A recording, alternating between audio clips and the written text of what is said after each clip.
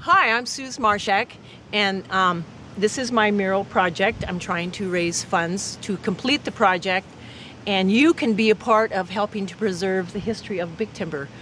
This project is about when the big timber was the biggest wool shipping in the world, and I use photos from the museum here to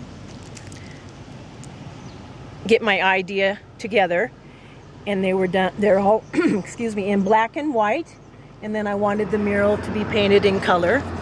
And it would start with, this is my sheep herder in the mountains with the dogs, and these guys would go up in the mountains every year in the summer and take thousands and thousands of sheep up the mountains and graze in the summer.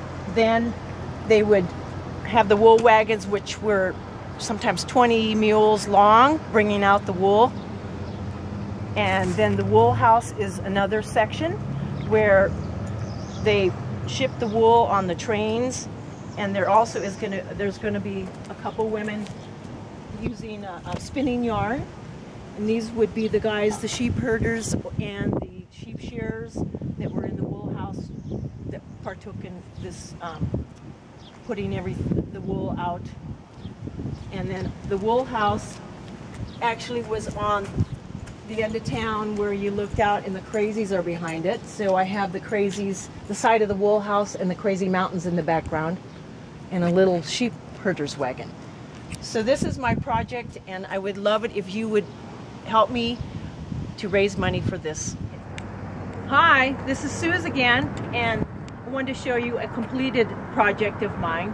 It's a historical poster that was put out in the 1800s that the railroad put out to entice people to come to Montana to homestead.